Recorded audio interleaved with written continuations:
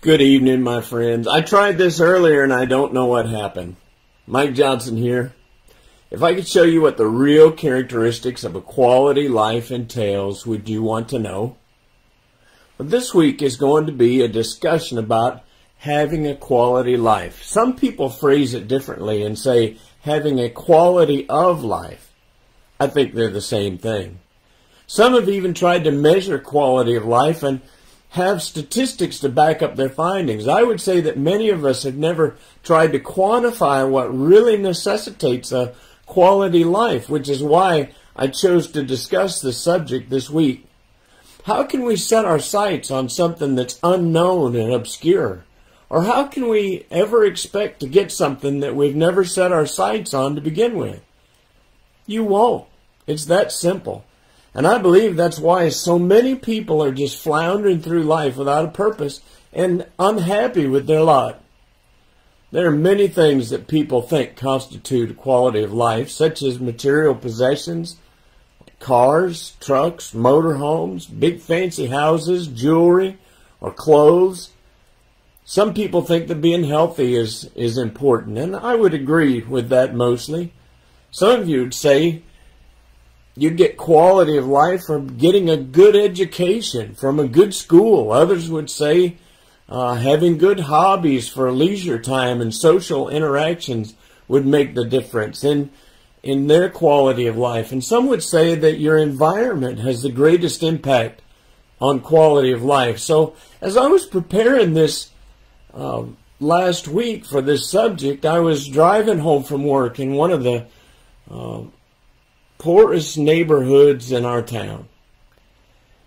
And I want you to know, I'm not judging anyone. I'm just reporting. But as I was driving home, I noticed a father and a son outside of their apartment, and they were throwing a football back and forth. And you could see from the expression on the boy's face that he was in heaven and as excited as he could be. The father had an expression of happiness and love as they tossed that ball back and forth and back and forth, and it hit me like a ton of bricks. The quality of life doesn't have anything to do with our possessions. It doesn't have anything to do with our health, our education, our social status, our government, or our environment, for that matter. Now, here were two happy individuals, happy as they could be, with the quality of life stamped all over what they were doing. Why? Because quality of life is wrapped up in our thoughts, actions, and reactions. What this showed me so very clearly is that it doesn't matter where you live. You can live in a less than desirable apartment or house. It doesn't matter what you've accumulated. You can have one simple football with love and sharing, and you can have quality of life. The quality of our life is determined in our own mind, not by some external thing.